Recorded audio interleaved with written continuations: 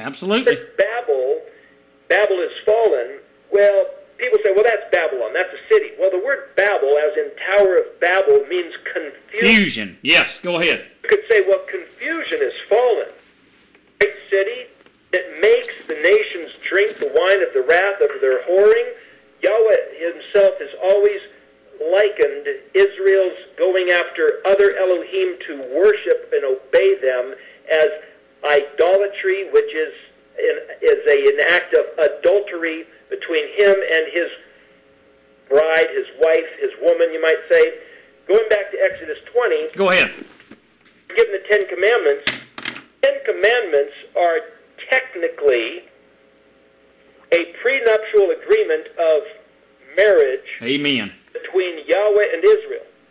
Now, anybody in the world, whether you're a Christian, a Jew, a Muslim, a Buddhist, a Hindu, an animist, a pagan, any one of you are welcome to come and join in this number and be the betrothed of Yahweh as his Israel.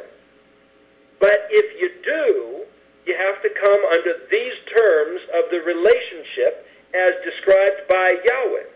And if you don't, you're not of that relationship. Mm-hmm. It has nothing to do with salvation. But what I'm saying now is that salvation is another contract with different terms. And I know that there are a certain people group of a certain religious disposition which says, we're the bride of Christ. Well, if Yahweh himself here is marrying, as it were, Israel, and in Jeremiah chapter 4, he talks about divorcing the northern kingdom, the 10 tribes of Israel, not divorcing the southern kingdom, which are the other 2 tribes of Israel. And then he talks about calling his people back. You look at Jeremiah 31, and it talks about restoring them a renewed covenant. You go, wait a minute, who's the bride of Christ? Is Christ marrying one and Yahweh marrying another? Well, what's going on here? They have to be one and the same, correct? Am I wrong? Is that now? They have no. They ain't 2 brides. Well, is Yahweh's the Father marrying one group of people, marrying Israel, and Jesus the Christ marrying another group of people? No. I'm talking about where it says who Yeshua marries. What I'm saying is, I'm trying to bring up the point that we have some confusion going on. We have a little bit of babble happening. Okay, you scared me for a minute. Go ahead. What I'm saying is, because we don't read his words in Hebrew and know what he said, we don't know what he says except for what we've been told. And what we've been told is pretty much of a bunch of babble. And what we need to do is figure out what he really said and what we really need to believe for what good. Now, I'm not trying to say you got to work yourself into salvation. As you said earlier, Billy, it's a free gift. But Yahweh himself said that he scattered his people across the face of the earth. Not only, you know, we have this saying, I'm going to throw you out the door and don't let the screen door hit you in the butt. Okay, yeah. But what Yahweh says is, I'm going to kick you out and I'm going to let it hit you and I'm going to chase you with a sword. I'm going to chase you, speaking to his people Israel, I'm going to chase you around the earth and scatter you like dust in the wind. Sword will follow you, plague and pestilence and grief and psychosis and wild animals, and it's going to drive you across the face of the earth for pert near 3,000 years. That's what he said to his people.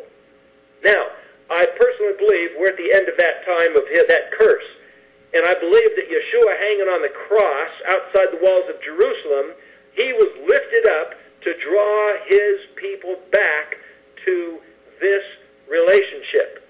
I agree with that. Now, because he was lifted up, paying the penalty for our willful sin, and even for the things that we might not have known that we were doing willfully, that was maybe not even on purpose, the fact is we've all rebelled.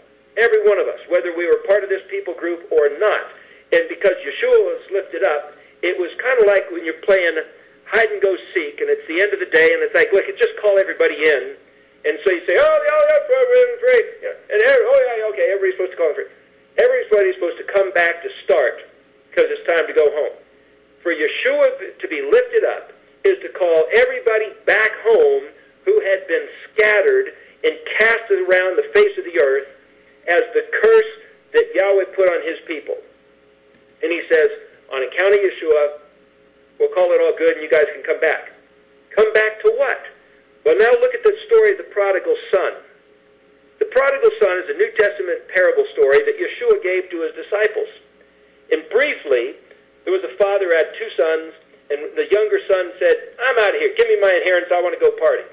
So the father liquidated a certain amount of his assets, gave the money to his younger son. The older son was pretty ticked off, and he kept working in the fields. But the younger son took off, went to a foreign country, partied, spent all his money. A famine came, and it ruined him. The only job he could get after losing everything was feeding slop to the pigs. And one day he was feeding slop to the pigs and saying, man, I wish I could eat some of the food these pigs are eating. And thought, hey, why don't I go home? Why don't I go back to my father's house? Now, an interesting thing, the story, if you stop there for a moment, we don't read Hebrew. So we just think, okay, I was slopping foods and he was kind of hungry, so he thought, man, I'd sure like to eat the food of one of these pigs. Why don't I go home? There's more to it in Hebrew. You see, the word for pig in Hebrew literally is chazir, which means one who returns. He was sitting there looking at the food that he was feeding to one who returns, the pig, and he was thinking, I sure wish I could eat the food of one who returns. A pig. The word pig and one who returns is the same word. And got it. Stuck in his head and said, why don't I be one who returns and return back to my father's house and eat his food on his table? Maybe, just maybe, I can find a place of forgiveness as a servant, as a worshiper. And he goes back home and says, I'm not worthy to be called your son. Let me just please be one of your hired hands and eat the food of one who returns. And his father said, I've been waiting for this day. And he took him back as a full-fledged son. Absolutely. Now, the older son was pretty upset, but that gets into another story. Yeah. Point is, what does it look like to come home and eat the food of one who returns? Anybody who thinks that the blood of Jesus was poured out so that you can keep partying and keep eating the food that is not your father's and living it up with the hellions and whores, you got a wrong story, you got a wrong doctrine, you got false prophets preaching in your ear. What this story is we who would choose, the Hebrew word to return is actually teshuvah, those who would return to the instructions of Torah are to eat at the Father's table. Amen, brother. Because we're forgiven, because we're saved by his benevolent kindness, a free gift to anyone, no matter whether you can claim one of these people in the Bible as your ancestor or not. He opened up the door and said, anybody who wants to come back to my kingdom, my eternal dominion, and these words, you're free to come back, but the first thing you got to do after cleaning yourself up by the blood of Yeshua is by actually decontaminating yourself. First thing you need to do is learn these words, because this is the terms of negotiation. This is the terms of relationship. This is a legal contract between Yahweh and his people, and what I keep seeing all through this Old Testament is every time his people strayed and they got in big trouble, a few things would happen. Look at Leviticus 26. Look at Deuteronomy chapter 28 to 30. Yahweh always says, when you guys turn away, the weather will not cooperate. The wild animals will come against you. There will be plague and pestilence. It will not rain, and your crops will wither, and then your enemies will come against you, and your government will come against you. But when you return to me, I will turn the whole thing around. That's what he says. We can look what's going on right now today and see that everything in Leviticus 26 appears to be what's upon us. And if you don't think it's upon us enough to warrant being classified as Leviticus 23, or excuse me, Leviticus 26, you'll notice that there's 4 different escalations of the matter in Leviticus 26. Yeah, oh yeah, come on. He's going to start with one thing, and if you guys still don't return, he'll amp it up a bit, and if you still don't return, he's going to crank it up even some more, and pretty soon, I'll tell you, it sounds like the tribulation. But he didn't call it the tribulation. He said this is just the way it works. This is the physics, the mechanics of the dynamics of our relationship. Who? Yahweh and Israel. Yeah, and it's a well-oiled machine, ain't it? It's been around. This was about 1500 BC. So the terms of this contract have been at force in the works for 3,500 years. And for anybody to think, oh yeah, we're Judaizing. Excuse me, this had nothing to do with Judah. Judah is one of 12 tribes, and this was a covenant made with the collection, the confederacy of all 12 tribes. That's right. This has nothing to do with Judaizing. This has to do with the heart of Yod, He, Vav, He. Now, interesting thing, if you look at the word Yod, He, Vav, He, I mentioned Yahweh a few times, and like I said, the Jews aren't supposed to say it, and that's fine. The letter Yod as a prefix of a word, and then the rest of the three letters is the verb of the word, which means to cause to exist or to destroy from existence. So when you're saying Yahweh, one of the things you're saying is He will cause it to exist. He will cause it to be. And it's also saying He will destroy. He will cause it to cease from existing. If you bear that in mind, every time you read through this story of the entire Old Testament, when you say He will cause it, He will cause what? Well, not only is the maker and creator of the heavens and the earth, as you read in the book of Revelation, but He's the guy who will sustain the terms of His contract with His people. He will cause the contract to either appear to be for the sake of being evident, or He will make it appear to not be. He says in other books of the prophets, He says, you will forget you were ever my people. You will forget I was ever your Elohim. You will forget we ever had a relationship, and you will become lost among the nations of the earth, among whom you will be scattered. If you then go to Ezekiel 36, chapter 36, verse 23, Yahweh then is talking about how He's going to turn this whole thing around. And He says, I'm going to look it up so I can read it very, very clearly. He says that Israel has been about the business of doing something that He doesn't appreciate. So if you start reading in chapter 36 of Ezekiel, he says, let me see.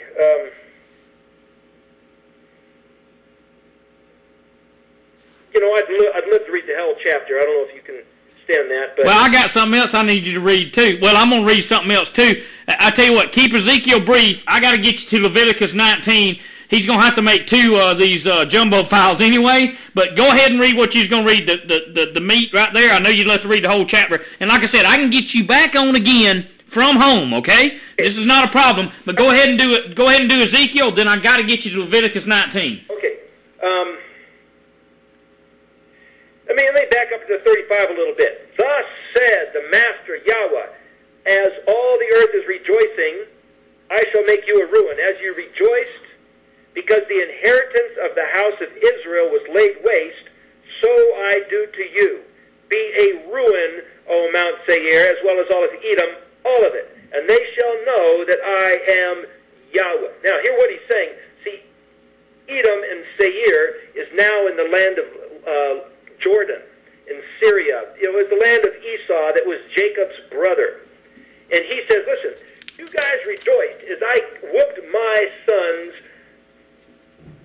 because they have turned away from me. You guys laughed, you scoffed, you mocked, you have thought it was all about you. When I'm done punishing, chastising, correcting them, I'm going to turn my attention to you and give you guys what for. Chapter 36, and you, son of man, prophesy to the mountains of Israel, you who say, O mountains of Israel, and you shall say, O mountains of Israel, hear the word of Yahweh. Thus said the Master Yahweh. Now notice, every time in English, I'm going to ad-lib here, every time in English it says, hear the word of the Lord, hear the Lord God. It does not say that. This is Hebrew, this is Yod-He-Vav-He's personal sayings to his personal prophet, and he calls himself Yod-He-Vav-He, Yahweh. And the reason I say Yahweh, a couple different things.